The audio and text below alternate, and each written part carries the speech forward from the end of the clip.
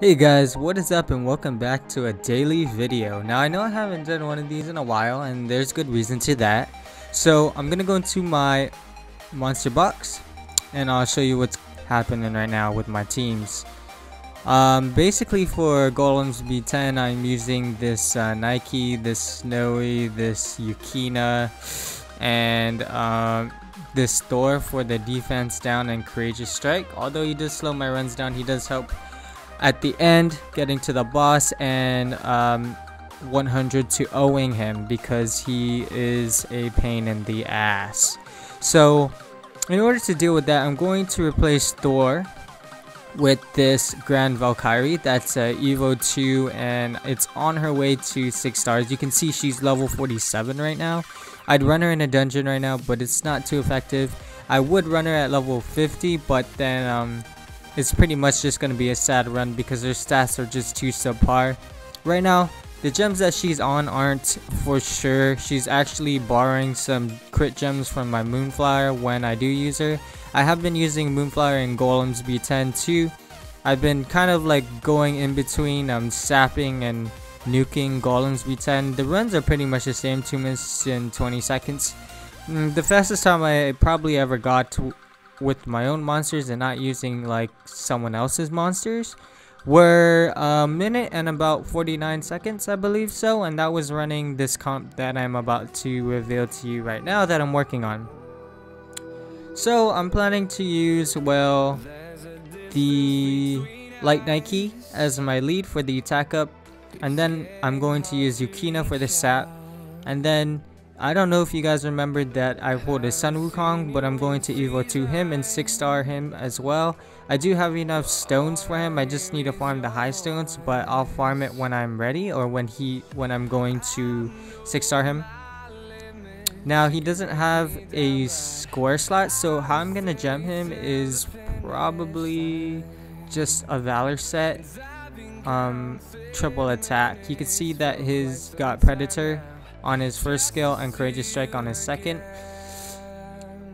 and then on my Grand Valkyrie, what I'm planning to do is, well, I want to run her on a Siphon set eventually, but I don't have any dragon exclusive gems that are triangles, so that's the goal for this weekend, is to try and get those gems with the appropriate stats. Now she does have a score slot, so I could gem her maybe a crit rate as well if I wanted her to do more damage, and then aim probably for 100% crit or as much crit as I can ever get, because she does have a pretty nice subset here. She has 13%. Maybe if I roll like 20%, which will probably be never, but in the very end, probably she's gonna go triple attack on a Siphon set. I also do have this Snowy that I'm also trying to put on a Siphon set, but for now he's running, I think, attack and defense and attack, like double attack and defense. The reason why he's like bruiser is because in order to spread out the damage, so with that defense slot he's able to take just a little bit of damage from the Moonflowers, and he won't get like 100 to ode really quick, which is probably the biggest concern with using Jillfrost and just one other tank or light unit to tank damage, unless you're running 3 light units. Like sometimes I run like Lilith, Nike, and Jillfrost, and then maybe one other whatever unit. Defense down unit is probably the best possible unit you could go to speed things up. Now I was in a predicament where I was gonna try and raise the Valkyrie, which is already on her way, and then I was also going to raise, where is she? I can't find her. It's the light succubus, or not the light succubus. I already have the light succubus. I'm talking about the fire succubus. If I can just find her. She's right here. This is my perfect succubus, almost perfect succubus. She's missing a score slot, but the reason why she's perfect to me is because I already had an Evo 2 Lilith before, but she was all diamond slots and she was 6 stars, but this is better than that because she also has the leader skill, I probably should have used her because she's self-sustaining, and then she also gives off a useful leader skill to increase my allies' HP, and that would help with Snowy and Nike if I use them. And then I could probably just have stuck in my Fire Monkey. Now the reason why I did that is because there's no way I'm gonna get her to Evo 3 anytime soon, because I lack the copies of her.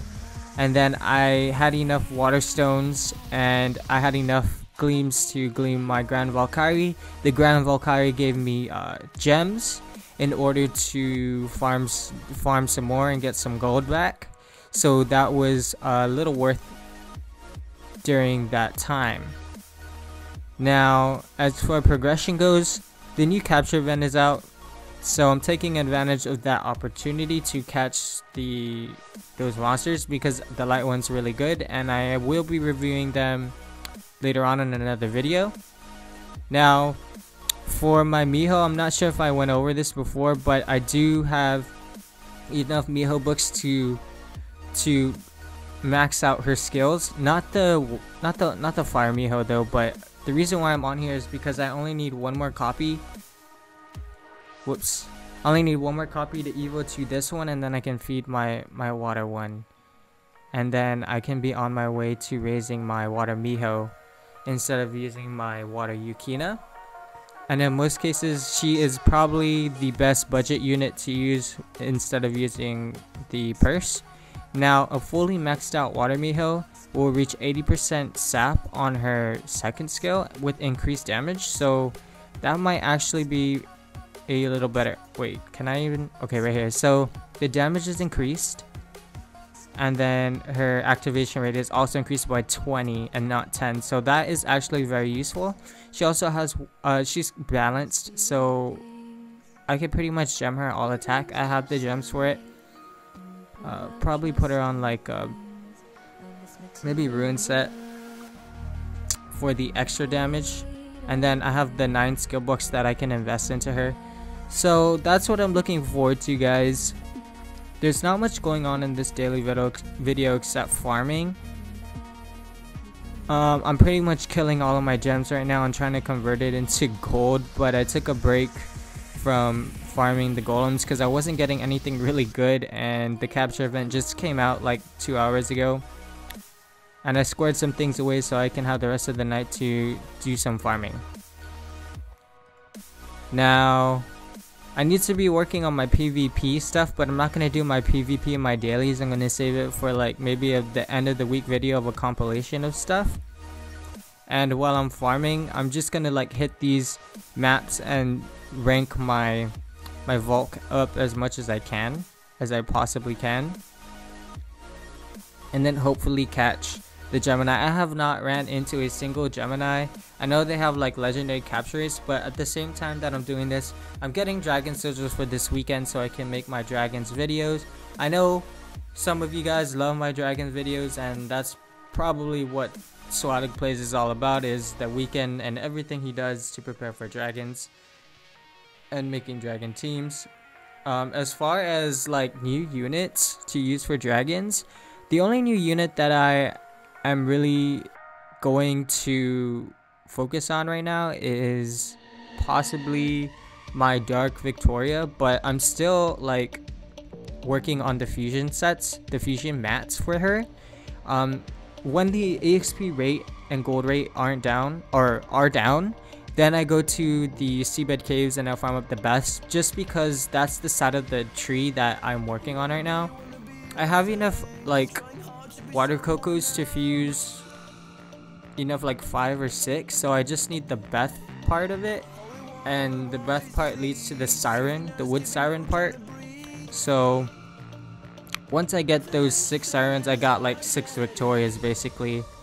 Now it's like a really crucial time for me because I gotta like make sure that I have enough gold to do the things that I want to do.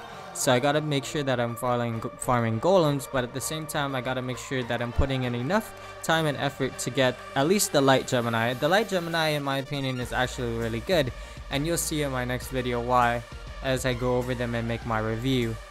Now, I'm sorry if this daily video wasn't too much, guys. I didn't really do anything. I didn't run any golems, nothing, because they're pretty much the same as my previous daily videos. However, this is just like a progression update, where I'm at and everything like that. I think we're almost due for a channel update soon, very soon. I haven't done one in a very long time because there are a lot of things that are going on in my real life that are impacting me making videos, but I'm not gonna let it impact me too much. I'm gonna just keep making videos the best I can because I love making videos and fan art and stuff like that. Also, before I leave, I want to apologize if I'm talking a little weird or if it feels like I'm slobbering all over the mic, and that's just because I just got these braces and I'm developing a lot of sores in my mouth because like the brackets are rubbing against my gums, and like not even the wax is working. Like the wax like falls off and then I have to put another one on, and then like it falls off, so then I just get so freaking tilted from it, and then the sore just develops. And then I'm drinking lots of water, but I guess I gotta force more water down my throat to stay hydrated so that my epithelial cells on my cheek don't get damaged too easily, and if they're constantly rehydrated, then there's enough recovery going on in there that sores won't develop, if you understand what I'm saying. Anyway, guys, I'm going to leave it off here. I'm going to move on to the next video. I hope to see you in the next one. Peace out. I hope you have a nice day.